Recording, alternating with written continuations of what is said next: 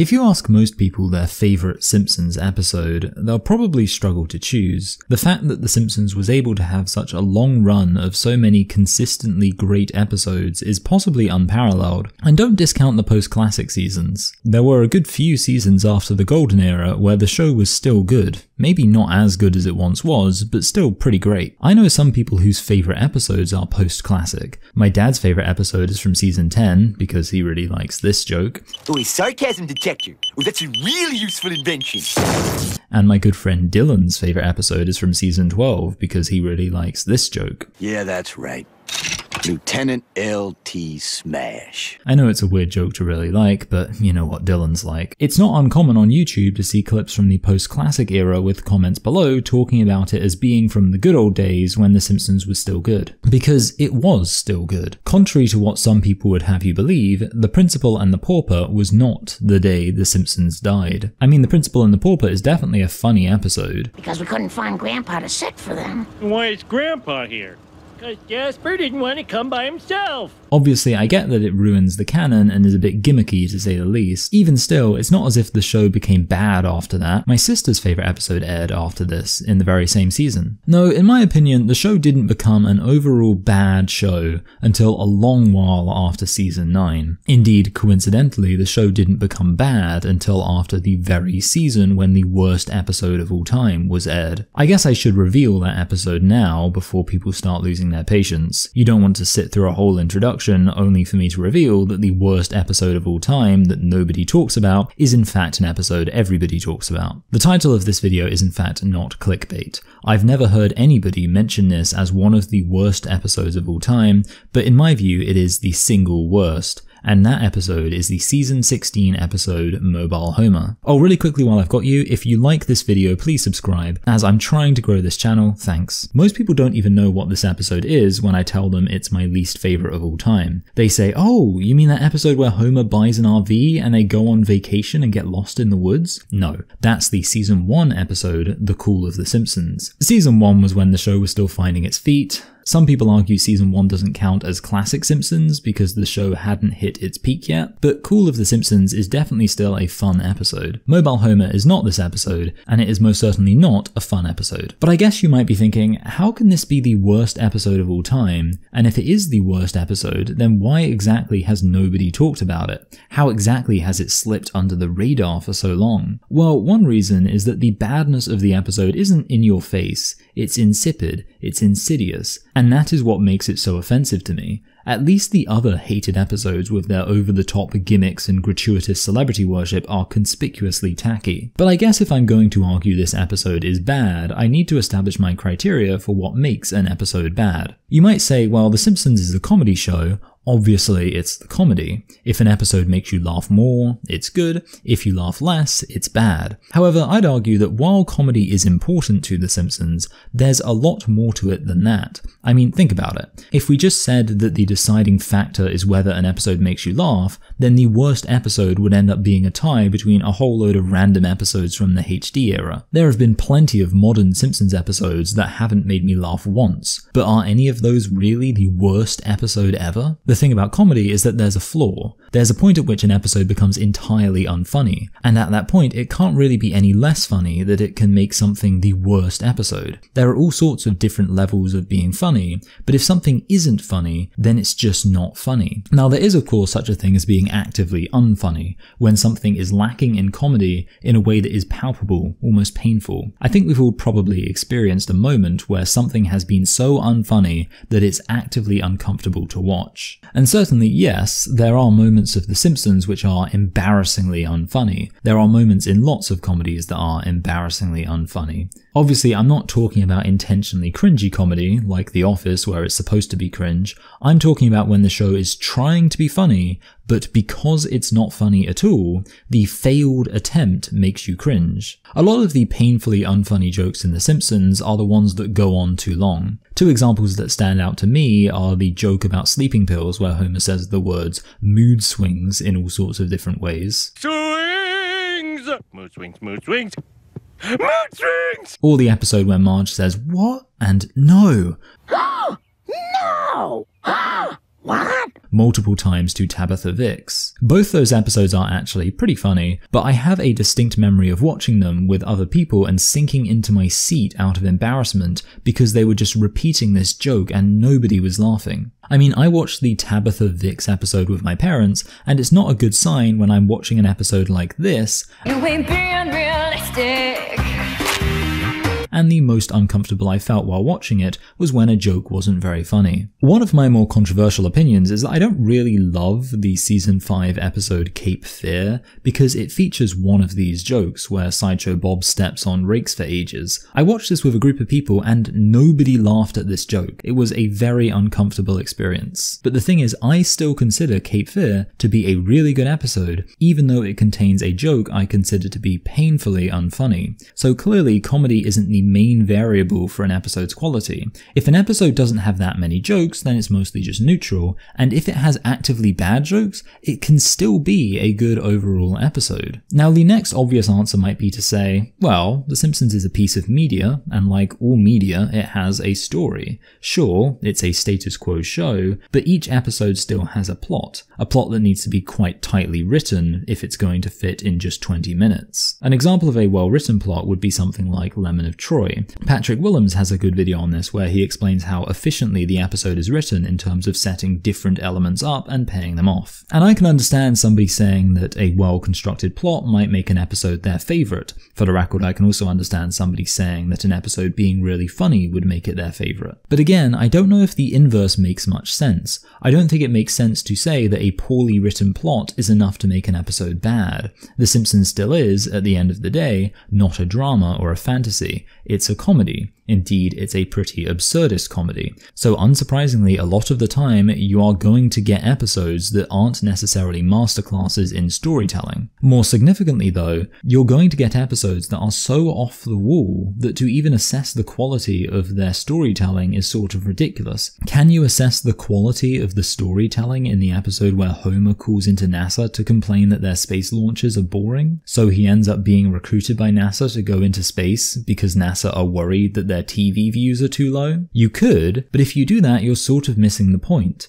As the aforementioned Patrick Willems might say, You're watching Simpsons is wrong. No, I'll save the nitpicking of the plot for my reviews of fantasy action adventure franchises. If Star Wars has a bad plot, then that seriously matters because Star Wars is about the plot. It's about the story. It's about making the world building believable. It's about creating a situation where there are emotional stakes because the characters behave rationally and their actions are properly motivated. This is a film about space wizards intended for children. No, Patrick, not here. Related to plot is the idea that an episode is bad in how it impacts the series as a whole. The obvious example of this is the aforementioned Principal and the Pauper, but even in this case, the overall show is quite resilient to these changes. At the end of the day, The Simpsons still tends to go back to the status quo. Like, technically speaking, Snowball 2 dies in season 15, and every subsequent appearance is a replacement cat that was just renamed Snowball 2. Also, technically the original Fat Tony is dead,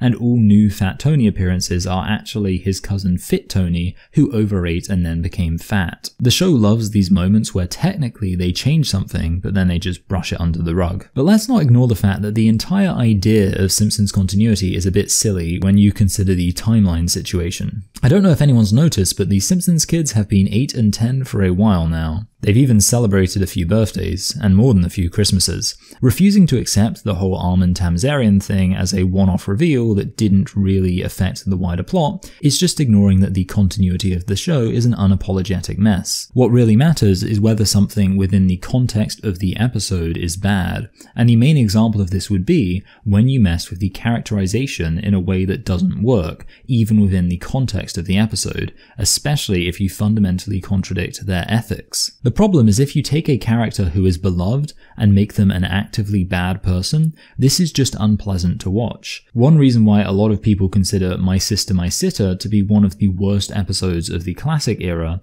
is because Bart is such a massive jerk throughout the whole thing. I, for my part, object to the way in Lisa's Pony, Homer just buys his daughter's affection and he never really changes that attitude. Down to the last minute of the episode, he still believes that money is the only way he can make his daughter love him. Gee, Lisa, Grown-ups have a thing called money. Ethically, I just don't like that. Some people also dislike the season 1 episode Homer's Night Out because they think that Marge overreacts and Homer is presented as an evil guy for something that was ultimately pretty harmless fun. So again, the moral dimension to the characters is what people object to, the character ethics. But these are still episodes from the golden age of The Simpsons, so they're not too bad. It isn't until later on we start getting seriously objectionable episodes, and the prime offender in this category is Codependence Day, which is rightly remembered very negatively as the episode where Homer frames Marge for a DUI. So here's the thing, I don't care if an episode isn't that funny, I don't care if the episode has a silly, nonsensical plot, I don't even care if the episode messes around with Simpsons continuity and fundamentally alters the wider plot of the show. None of that really matters to me, but when you take these characters that people love and you make them do evil things, that's an issue. That's a serious issue. Homer's morality is important to him as a character. There are many episodes that make a point of stressing certain lines that these characters just won't cross. Admittedly, they never said explicitly that he wouldn't frame Marge for a DUI before, but I think that's the kind of thing that shouldn't need to be said. An episode about characters behaving in a way that is totally contrary to their established feelings and ethics is a seriously bad episode. For me, Codependence Day is an obvious example of where a character behaves so immorally that this alone is enough to make the episode fundamentally bad, so logically, Codependence Day should surely be considered the worst episode of all time, right? I mean, that would make sense. So in order to show that Mobile Homer is in fact the worst episode of all time, I'm going to compare the way it deals with character ethics to the way Codependence Day does, and show that the ethics in Mobile Homer are worse. You might be thinking, hold on a minute, seriously? You're telling me that the episode where Homer buys an RV has a worse depiction of Homer than the episode he frames Marge for a DUI? Well, let's just look at Homer's actions in both episodes and compare them. See, there are 3 things to consider when talking about the morality of an episode. Firstly, the reason a character performs an action. Secondly, the potential consequences of that action. And thirdly, the punishment they face for that action. This third one is really important. There are episodes where characters behave awfully, but if they end up being punished in some way by the narrative of the episode, then this means that the overall ethics of the episode are maintained, at least. So with that said, we have Codependence Day, considered by many to be the worst Simpsons episode of all time, and Mobile Homer, which usually doesn't make anybody's list of the worst episodes. Let's compare them. So why does Homer frame Marge for a DUI? Pure self-preservation. It's not malicious at all. He doesn't do it because he dislikes her or wants her to feel worse about herself. He does it because if he gets caught drunk driving, then he'll lose his license, whereas for Marge, there won't really be any legal consequences. There's an episode from season 14 where Homer loses his license and Marge has to take over all the driving. The pressure she feels here gets so extreme that she starts to subconsciously try to murder him. That's also a pretty bad episode in terms of morality, but that establishes that there is some precedent for believing that Homer losing his license would actually be a worse outcome here. So Homer maybe chose the lesser evil. Now, Homer's reasoning is conditioned upon him driving drunk in the first place, and obviously you could point out that's a seriously bad thing to do. It's pretty unforgivable, and in some sense anytime you do it, you're as good as murdering somebody, because that's the risk you take when you drive drunk. That's the reality of the situation. However, in The Simpsons, for better or worse, drunk driving is not treated as a serious issue. It's a bit like strangling Bart, in that it's something you have to accept as a horrible thing to do, but that the show just says isn't a big deal. Every single time a character drives drunk, it's consistently presented as a joke. They're not going to do an episode where Homer drives drunk, kills somebody, and has to live with the crippling guilt of knowing his decision caused somebody to lose their life. I just don't think that would be in the general spirit of the show. You have to accept that driving drunk is just something that happens in The Simpsons, so we have to take it for granted that Homer has already driven drunk. That's a given before we begin to consider how he behaves next. He gets in an accident, and then with a tiny amount of time to think, he panics and puts Marge in the driver's seat, with the logic that it won't have any effect on her, but for him it would mean losing his license. Now for Mobile Homer, we probably need to do a bit of a recap about the actual episode. Basically, Marge gets worried about their financial situation and starts saving up large amounts of money. She saves up this nest egg through a lot of effort, getting the family to cut costs. Homer, on the other hand, shows absolutely no concern for this at all. When I was thinking back on this episode, I gave Homer the benefit of the doubt and thought, well, maybe Marge's saving money does go a bit too far, so Homer is kind of justified. But no, not really. I mean, arguably Marge's money-saving efforts are a bit excessive, but Homer isn't justified, because Homer doesn't take any effort to save money at all. While Marge is making an effort to save money, he is wasting it. It's not like Marge is the bad guy who's ruining everybody's lives trying to save money and Homer is the reasonable one. No, Homer is actually less reasonable in the way he just throws money away. But despite Homer not being at all in the right here, he really objects to how Marge is behaving. So Homer decides to spend the money Marge has saved up on an RV. Is this because he desperately wants an RV? Not really, no. Instead, his main motivation is, and I'm not kidding here, spite. He does it just to upset her, just to make her sad, just as an act of domination to undermine her efforts. You thought you could save a bit of money? Well, screw you. I'm going to buy something completely unnecessary just to reduce all your hard work to nothing. What a nice guy. There's also some degree of misogyny involved in it too. Yeah, show that skirt who's boss. So that's another level of being a jerk. He didn't reason that this is a necessary thing to do in order to avoid a worse situation for both of them, which is sort of what he did in Codependence Day. Nope, he did it purely because he wanted to make things worse for Marge. This is, to my knowledge, the only time in the series where Homer has done something just to upset Marge, with no other motivation. So what about the impact of these actions? Well, as already said, Homer's initial reason for switching places with Marge in Codependence Day is precisely that he doesn't think it will have an effect on her. He knows that he'll lose his license, so he switches places with Marge because she won't. So on a surface level, his initial motivation is the fact that the action won't have any foreseeable negative impact. Now, as it happens, Marge does in fact get negatively affected. She comes to be judged by a lot of the people in the town, which is definitely a double standard, but it isn't Homer's fault that double standard exists. But moreover, she comes to feel incredibly guilty about her actions and ends up seeking professional help with her alcohol problem. Now, this is messed up. Marge is basically gaslit by Homer into believing that she has a serious problem based on false pretenses. This episode is one of the worst episodes of all time for this reason. However, if we're asking what is the worst thing that Homer has ever done, we need to make sure we're establishing just how bad this action actually is. And what matters there is how predictable a consequence is for an action. This is why we distinguish between murder and manslaughter. The consequence is the same, but in one situation, the person didn't intend to cause that consequence. Now, not only did Homer not intend for Marge to react this way, but it's not obvious he could have even foreseen Marge reacting this way, considering that he most definitely wouldn't react that way at all. I'm not saying that Homer's ignorance excuses him here, but it does mean that it's not as if it was communicated beforehand that these were the potential consequences and he acted with full knowledge this is what he was risking.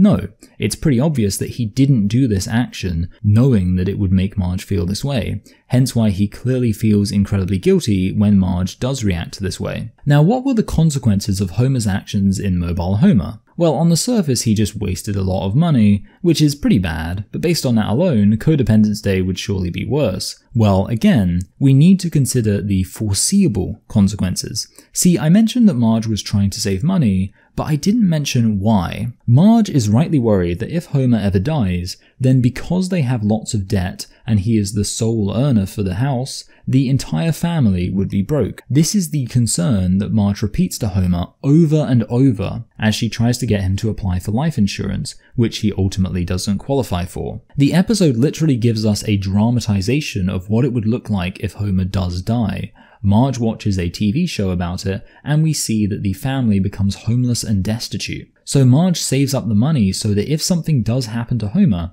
his family will still be taken care of. This is the money that Homer knowingly spends. He spends the money that has the sole purpose of ensuring his family will be okay no matter what. I can't stress how evil this makes Homer as somebody who should be providing for his family. And again, Homer 100% knew that this was what the money was for. Marge made this very clear to Homer that this is what the money was for, to take care of his family and make sure that his wife and kids would be alright if he wasn't able to work for whatever reason. Now you might say, well sure, but the nature of The Simpsons is that we know Homer isn't actually going to die, so we shouldn't factor the possibility that Homer might die into our consideration of potential consequences. But no, they make a massive point of stressing in the episode that he could die. Just because he doesn't change the fact that he's constantly cheating death. The reason why I say drunk driving isn't a big deal in the Simpsons universe is because they're constantly making jokes about it, and it's never treated as a serious concern. But Homer dying is treated as a serious concern, and the only reason he doesn't die is because of the nature of it being a status quo show.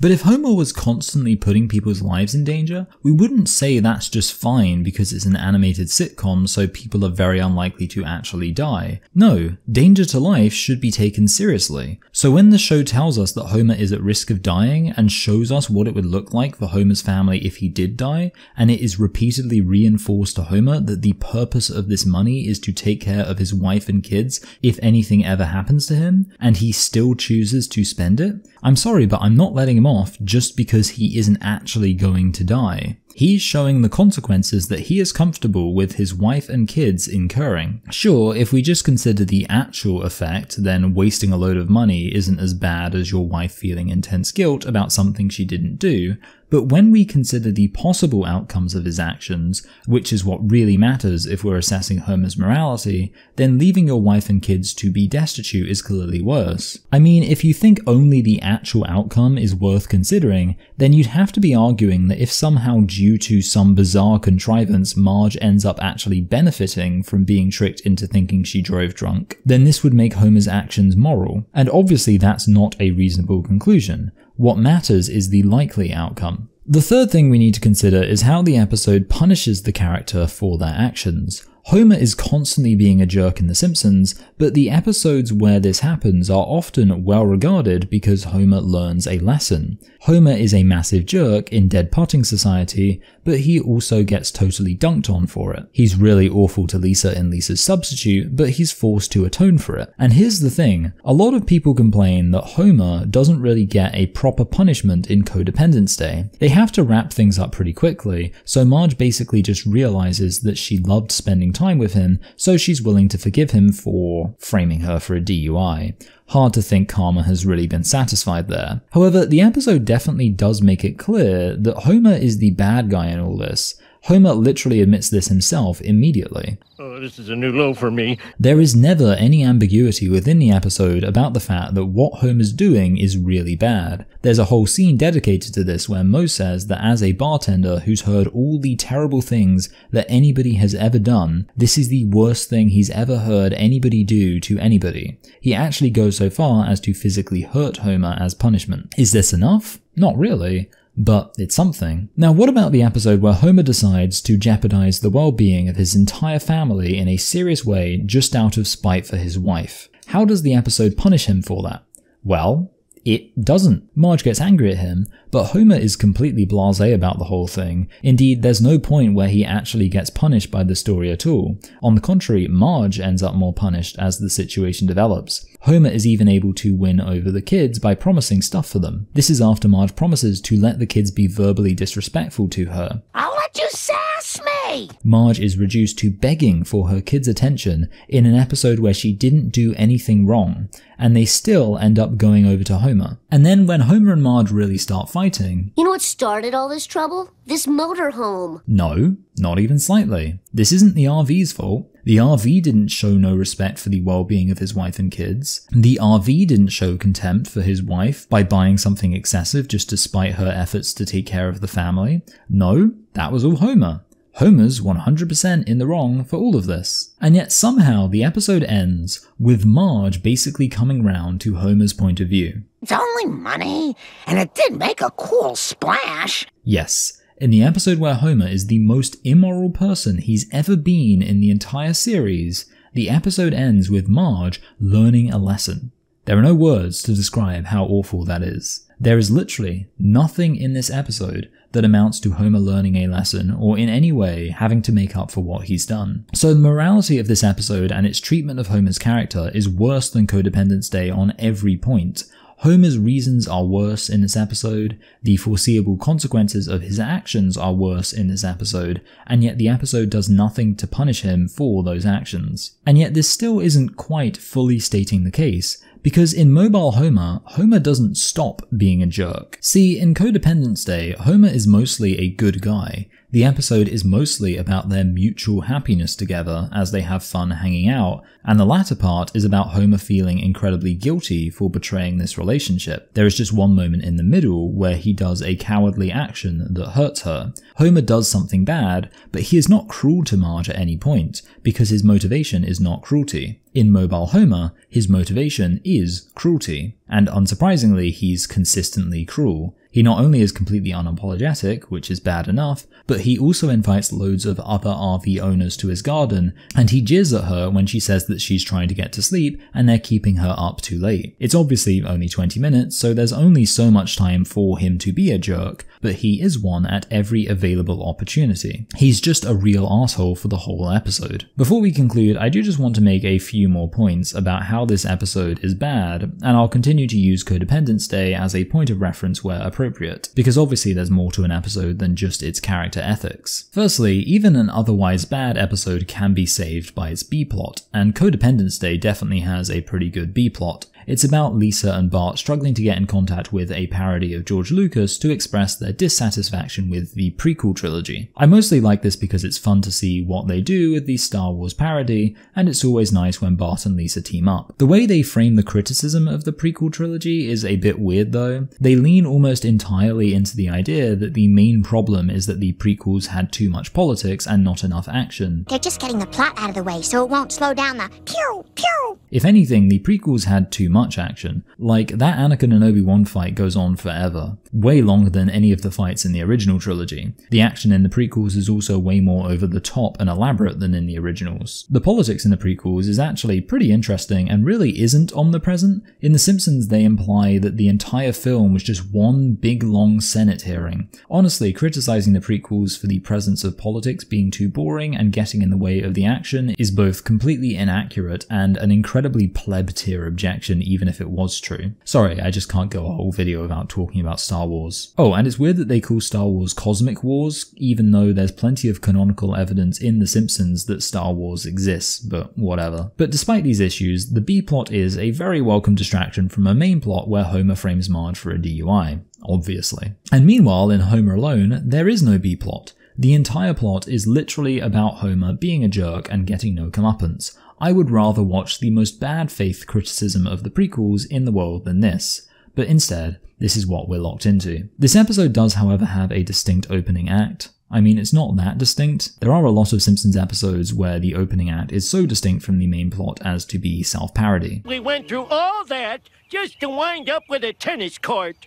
I bet you didn't see that coming. In this case, the opening act is designed to set up the fact that Homer is accident prone, which is obviously relevant to him not having life insurance. The beginning is kind of funny. You can find the clip on YouTube with quite a few views and positive reception. Out of context, this scene is fine. It's not 10 out of 10 comedy, but it's good enough that I wouldn't complain about it in any other episode. Definitely doesn't save the episode overall though, and it's long forgotten by the time we get into the really bad stuff. This is though why I made a point of stressing that humor isn't really the main thing determining the quality of a Simpsons episode. Almost every notoriously bad Simpsons episode has some funny jokes in it. But an episode can still be my least favourite and still get a laugh out of me.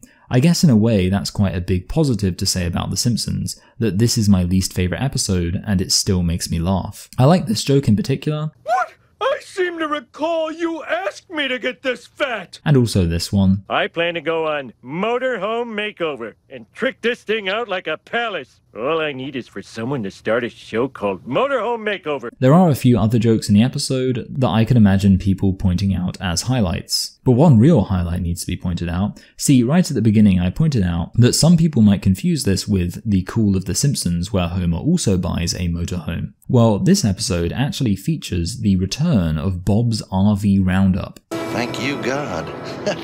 16 years later and he's still there, doing his thing. I respect that hustle. Anyway, that's why for me this is the worst episode. It just ruins Homer so much and makes him more unlikable than he's been in any other episode. If you took all his jerk moments from every other episode and put them together, he still wouldn't be as much of a jerk as he is here.